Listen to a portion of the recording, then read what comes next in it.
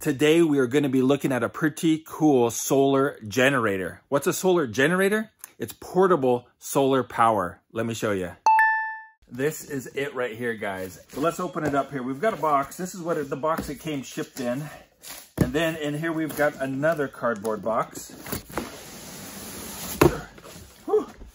All right. I have opened this already. Had to make sure it was the right thing. It's the Bluetti. All right, looks like, well, we've got a big handle here. And we've got the accessories. We'll check those out in a minute. More accessories over here. We'll check those out later. But let's get to the beast. This thing is, or get the styrofoam off. Get the plastic off here. Oh. It's almost the size of a carry-on suitcase. All right, so let's talk about what we've got here. We have got a 2,400 watt-hour solar generator here. That is a lot of power, actually, guys. You guys know that we are building an off-grid cabin on our homestead in North Idaho. We have a fairly good-sized solar system, but you don't need a solar system as large as ours to run an off-grid cabin. This guy right here could probably run your off-grid cabin. Let's check out the accessories here and see what we've got. Let's see. Number one here, we've got a power cord. Let's just go ahead and unwrap it here and make sure what we got, right? Standard power cord probably goes to the charger. Here, ooh, this is really cool, man. This right here sets this system apart. This right here is the cable for hooking it up to your solar panels. These are standard MC4 connectors. This is the charger for the unit. Plugs in right here. Last thing in the box here is our, looks like warranty card. Yep, warranty. Let's see, we've got a certificate that it is passed inspection. And then our user's manual right here. Let's check it out. We've got the front panels here. It looks like power on off stuff. Right here's your input charge. You can do 16 to 60 volts, 10 amps. All right, we'll go into what that all means right here later. That is a super important part of this unit. We've got a standard cigarette lighter up to 9 amps. And then we've got USB. And I could charge my MacBook Pro from here. Sweet. Charge my MacBook Pro. So we'll continue on around this side here, over to the back. And it looks like we've got a cooling fan here. And then our 2 AC outlets, up to 1,000 watts of output. 1,000 watts is actually quite a bit. That's like 9 amps that you can pull out of this unit on AC. Let's go ahead and turn it on here for the first time together. See if it came charged.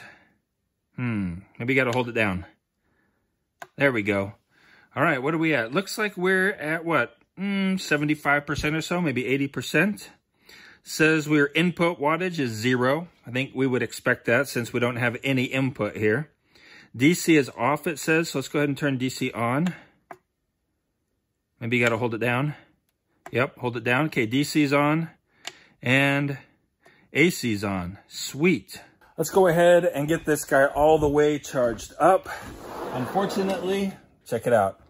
It is a cloudy, dark, rainy day. Oh, so, hey, it's raining too. So our solar panels, right? Here. They're not going to be producing enough to charge that thing today. There's no way we're going to get that charged off of solar. So we'll go ahead, plug it in. We'll charge it off of our inverter and our batteries in the solar shed.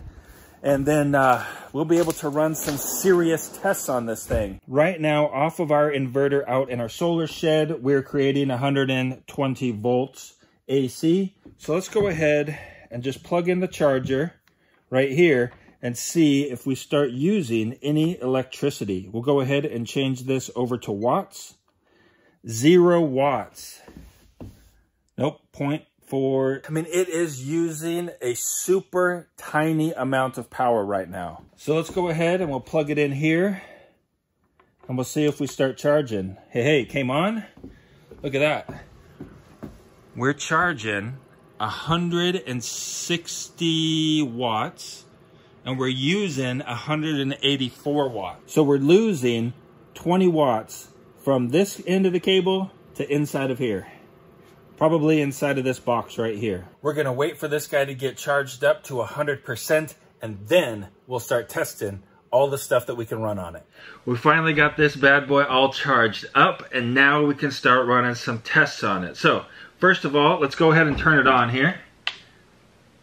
Gotta hold that button down for 2 seconds. And so what we're gonna do is just see if it will charge some of these things, right? Will it charge the laptop and so on. So let's go ahead and we'll plug the laptop in. And what we'll notice here is that nothing happens, right? So you've got to turn the DC on if you want to use these USB and USB-C ports. Go ahead and just unplug it so we can just see what happens here. Turn it on. Our green light comes on. And now, as you can see here, well, you probably can't see, but we're down to 84% on the battery. I'll go ahead and turn the sound up so that you can hear when it starts charging, okay? Let's see, go ahead and plug it in. There you go, right? We're charging. Beautiful, it works fine. Okay, cell phone here. Do we want to start charging the cell phone? Let's go ahead and plug that guy in. Yep, starts charging the cell phone, right? We're charging here, okay? Well, let's see, run our off-grid security system here. Absolutely, right?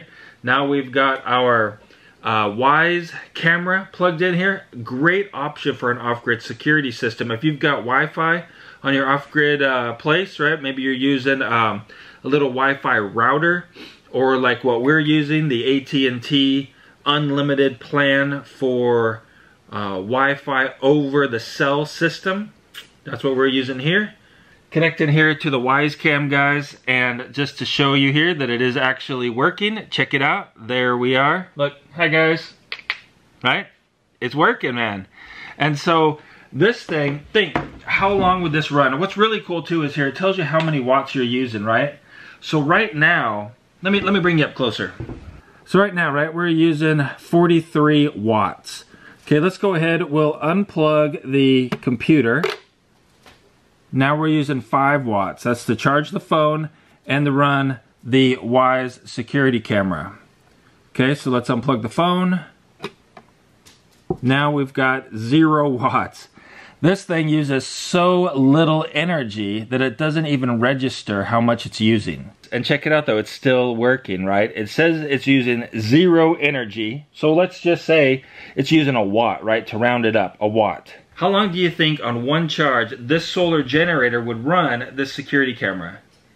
It would run it like 100 days off of one charge. That's pretty amazing. Let's say we want to charge our batteries, right? Our tool batteries, because we're working off grid. We don't want to have to plug in tools all the time, so we're using cordless tools, of course. Well, what we're going to have to do is turn the AC on here. Turn that guy on. Now our AC is on. So then we just take our cord here. We'll plug it right here into the back. Flip it around the right way. Check it out. We are charging here. Bam. All right, so we've seen it'll run, charge, all of your basic electronic stuff, right? But will it power our refrigerator? That's what I want to know here, guys. We'll go ahead and open up the doors here for a little while. Let it warm up in there. Make sure that it's actually going to come on when we plug it in. And then let's test it, man. All right, so as you can see here, we've got the AC on. We're not using any power right now. Here's the cord to the refrigerator. The refrigerator is off. As you can see, the light is off up there. All right, so I'm going to go ahead and plug it in. Hopefully the refrigerator will come on. It's warm enough by now. We'll see the light come on, and we'll see how many watts we're using here. Ready? Oh man, it started. Check it out. 167 watts right now. 177 watts. All right, man. This thing will run a full-size house refrigerator. That is so cool. I am genuinely impressed. I mean, like, genuinely impressed. I don't know. I'm kind of speechless right now. What's really cool, though, is, guys, today Bam, we are sunny, right? We're gonna go outside. We're gonna hook up our solar panels to this bad boy. We're gonna start charging it. We're gonna decharge it. Decharge it? Is that what you do with these things? Discharge. We're gonna take this bad boy after we discharge the battery some and go out and hook them up to our solar panels and see how the charging of it works. Plus, we'll test a couple tools that we have out in the garage as well. We're gonna do a kind of an unfair test for this unit, but I wanna show you what happens when you try to run something that's too powerful for it. All right, this right here is my table saw. Guys, it is rated at 15 amps. This guy right here is only rated at 1,000 watts, right? Which is around 9 amps. And so this should not be able to run that, but let's see what happens. Go ahead and turn it on.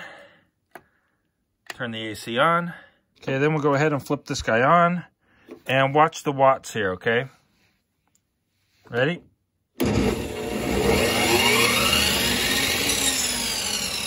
There we go. All right, so it gave us an error. And so to reset that error, just turn it off, turn it back on, turn the AC back on. We could try it again just to be sure. Same thing, right? We should expect that. This thing is not designed to run big power tools. I finally got the battery drained enough on this thing so we could actually start charging it. But we've kind of got to hurry here because we're almost losing the sun. It's not late in the afternoon, guys. This is just North Idaho in the winter. So we're hooking it up to this single panel right here. These are just your standard MC4 connectors here, right? They just go right into the panel right there. The cable comes in and you just plug it in right here. And look, we're producing right now, we're charging about 155 watts. So that's pretty cool. You could definitely charge this guy up to 500 watts. Down in the description below, I will link, of course, to the Blue Yeti, and it comes with all of the accessories that you've seen in the video so far. But I will also link to solar panels that would be an awesome match for this guy so that you can charge it to its maximum potential. So some final thoughts on this bad boy right here. If you want a smaller off-grid system, these guys have done like all of the hard work for you. Everything that you need besides the solar panels is included right here. Right, you have got 2400 watt-hour lithium-ion batteries, which are the best batteries that you want, right? Those are the good ones. They're not like our flooded lead-acid batteries out there that weigh as much as this. One battery takes 4 batteries to equal what this bad boy can do here. It's got the best batteries. It has power output that you need, right? Like 1,000 watts of pure sine wave inverter here. It's got a 12-volt outlet here, so you could run things like, right, RV 12-volt blenders and things like that. But really important for an off-grid system, 12-volt RV water pump. Plug it in right here. You could run your water pump. You could power all of the water in your cabin from this bad boy. It also has all of your USB and a USB-C outlet, which is cool for charging laptops or MacBook Pros. Like I have all of your electronics, just like what you saw earlier, right? And then you have an MPPT charge controller for the solar on this bad boy. MPPT, if you're not familiar with it, that's the best one. That's what you want. It'll do up to 60 volts, 10 amps of input from your solar panels. Like I said earlier, guys, I will link down below to solar panels that would match this guy awesomely, right? So that you can get like a complete package system to power your cabin, your RV, backup power for your home, anything that you'd really want. It seems really cool. And I think that you probably ought to at least take a look at it and check it out. If you're interested in other things that we're doing here on our homestead, there is a video right over here that you'd probably like to check out. Otherwise, I hope you have a really great day. Keep smiling. And I'll see you over in that video in just a second.